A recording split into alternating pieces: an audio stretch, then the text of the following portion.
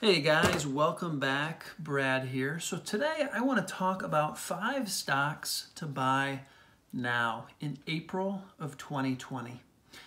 And before I jump into that, I want to talk about a screening tool that I use in order to kind of compare different companies, different stocks to each other in terms of how attractive of an investment they are right now.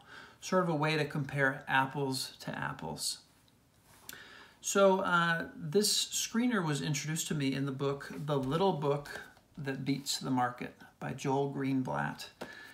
And Joel, he's a bit of a legend in the hedge fund industry. He ran his fund for like 20 years, and he was generating about 40% per year, which is insane. They had to shut down the fund at some point just because the amount of money in it got so big that it was hampering the returns that they were able to generate. So they returned that money to investors. But anyway, Joel is, he's really figured out how to distill a couple metrics to create a really effective screener. And the 2 metrics, one is earnings yield, which is an indication of how cheap a business is.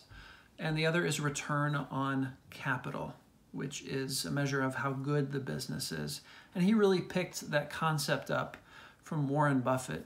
Early on, Warren Buffett, which is what Warren learned from Benjamin Graham, he would try to find cigarette butts that still had a puff left in them. Just buy as cheap as possible. Buy companies below their liquidation value. And then one thing that Buffett picked up from Charlie Munger as they formed Berkshire Hathaway together was this idea that, it's not always the cheapest businesses that make the best investments. It's a combination of cheap and good, because the good businesses, they excel at compounding your capital over time. And it's something the cheap ones don't do. So it's important to have both. So you can go to magicformulainvesting.com. That's where you can look at Joel's screener. Now, you'll get results there, but you won't be able to see how it breaks down, okay? It's basically a list of companies that they're not ranked or anything. You can get 30 or 50 results, and it just shows you the top 30 or 50 results for both earnings yield and return on capital. So it takes the combined score and it gives you the top 30 or 50 depending on what you select. Now there's another website that will actually let you see what the earnings yield and the return on capital is for each company. So you can actually break it out and compare companies that don't show up on that top 30 or top 50 results in the Greenblatt screener. So I found that that's really useful, especially if you're looking to invest in companies, bigger companies like Apple, Amazon, Facebook, Google, Microsoft. Like a lot of those just aren't going to show up in his screener because they never really get cheap enough to show up in his screener. So if you look at this other website, which is called magicdiligence.com, you can actually look up a company and see, earnings yield, return on capital, current ratio, cash return on invested capital. You can see all these different things, which makes it easier for you to compare companies that are on your buy list that might not necessarily show up in Joel Greenblatt's screener. So just wanted to introduce that. So now let's dive in to the 5 stocks to buy now in April 2020. The first one is GrafTech, okay? GrafTech has an earnings yield of 26%. Price to earnings ratio of 2.9, under 3, which is really impressive. And I got this idea from Monish Pabrai. I follow what he's buying and selling every month. Every 3 months, he has to disclose what he's buying and selling. So that's where I got that. And there's a website called Dataroma that you can see what super investors are buying and selling. It kind of compiles all of that information there. And if you want to learn more about GrafTech, I'm not going to get into it much here because I want to keep this video short. I've got 5 companies to share. You can look at Monish Pabrai. He posted an article in Graham and Doddsville, which is an online newsletter, I believe published from Columbia Business School. And he does a little write-up about GrafTech and kind of explains why he likes that investment so much. Essentially, it's the price has been beaten down so much that the downside is very limited, and the upside is, there's an asymmetric upside to downside, and Pabrai loves opportunities like that. He also talks about it in some of his recent YouTube lectures. So if you check out Monish Pabrai's channel, you can find those. Number 2, Uber. Okay, Uber right now is $22.50 a share at the time I'm recording this. You know, I think it's probably worth about $35 per share. You know, it's taken a big hit, obviously, because people don't want to get in an Uber now. There's a shelter-in-place order. People are staying at home. And investors tend to really react to what's happening now or what's happening in the very near term. And so Uber's taken a big hit because nobody's taking Ubers right now. It's sort of a kind of a blinder's view rather than looking out 3 to 5 years at how Uber's going to do in the medium and long term. So I figure it's about 33% off what it's actually worth. And actually, Aswath Damodaran, who's a professor at NYU, valued Uber not that long ago, a few months ago, and he was around $35.50 for the intrinsic value of Uber shares. So it's a good deal now, 33% off.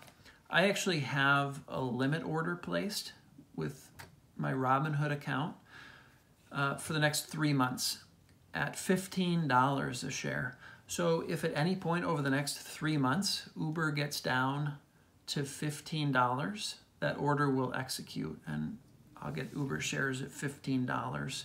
If you want to learn more about that, I just made a video called Limit Order Tutorial, how to get a deal on stocks. So check that out if you're interested.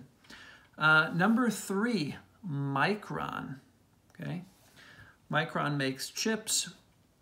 You know, I would set a limit order at around 31 on Micron. I think it's around 41 now. It's a little high, but you know, we're in such a volatile market where now is a great time to get greedy and, you know, try to get these companies at, you know, half or less of what they're worth.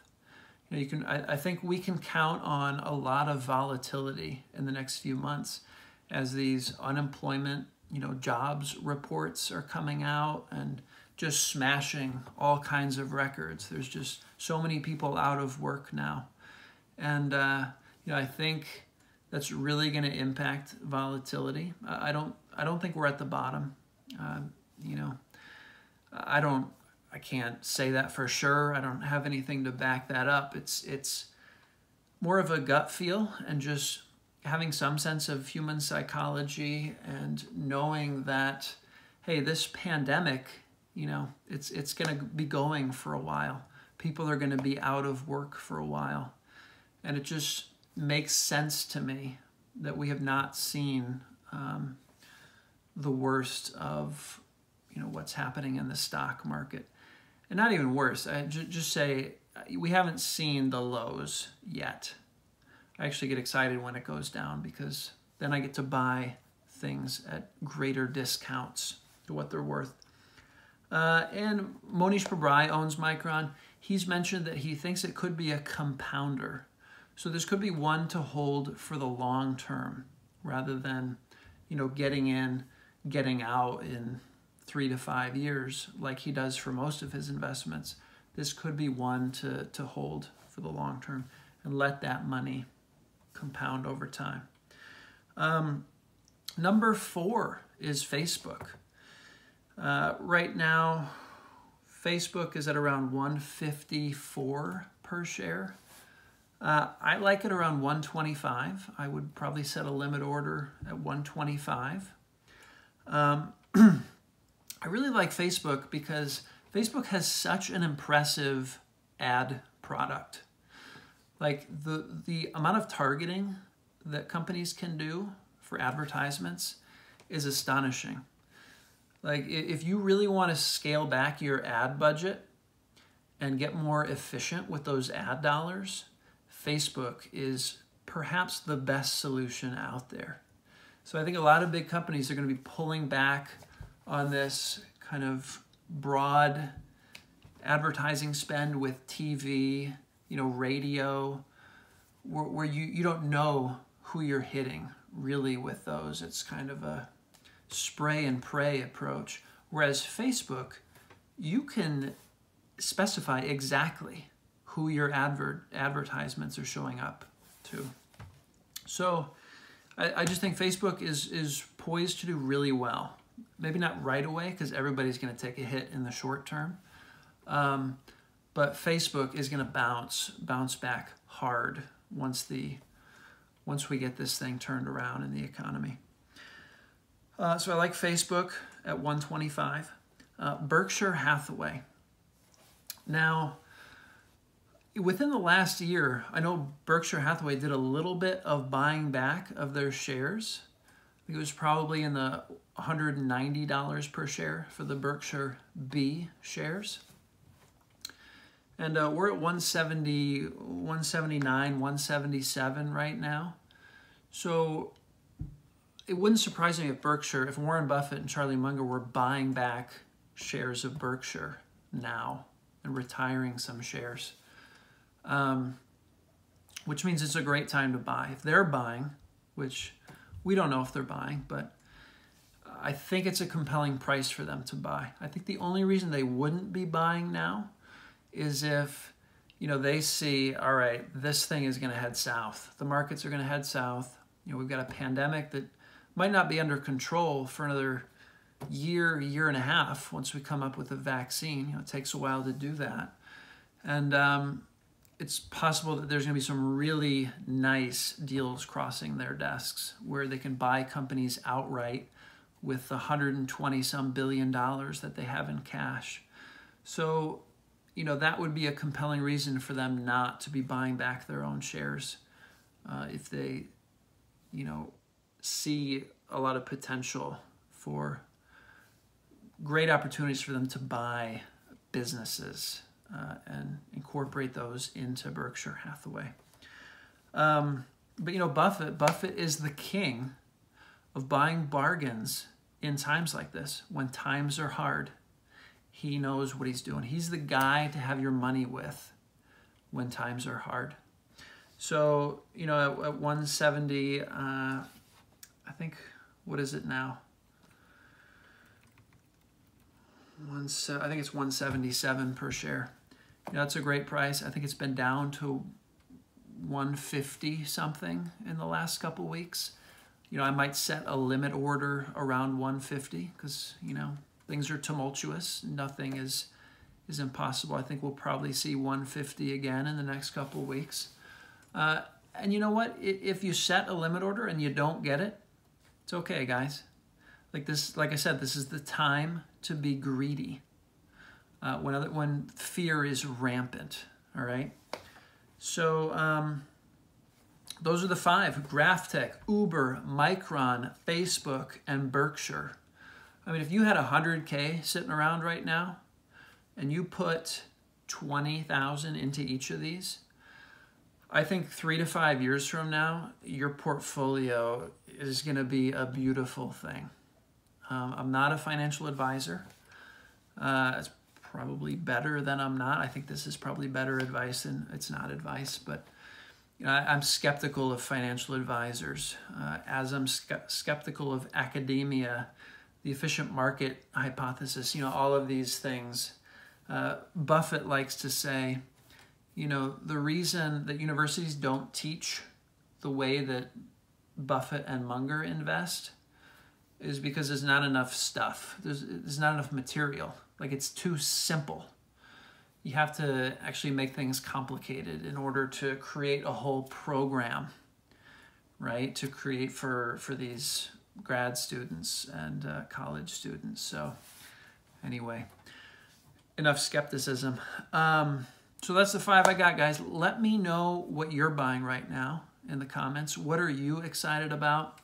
You know, I've got a few other things on my radar. They're just too expensive at the moment. I like Apple, I like Google, I like Microsoft, but they're just way too expensive. Like, they got run up so much in the last couple of years that they have a ways to come down before they're even worth looking at. Not even worth entertaining a limit order on those yet. But guys, I hope you found this helpful. I'd love if you'd give me a thumbs up if you enjoyed this video, a thumbs down if you didn't. If you didn't, leave me a comment. Let me know why. I can try to improve for you guys. Anyway, have a blessed day. Stay safe out there, and I'll see you in the next video.